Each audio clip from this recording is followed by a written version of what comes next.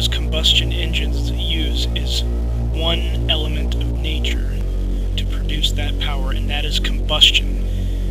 Be it fossil fuel from the earth, or fossil fuel from liquid form or gaseous form, fire burns and fire destroys and fire pollutes when it burns those elements. That is why we need to respectfully use all four elements in their respective ways, and not misuse them. The free energy is there, and we need to be able to see it. That is why I present it in these formats, with charts that clearly show active and passive uses of each of the four basic elements. Life affirming Brazil.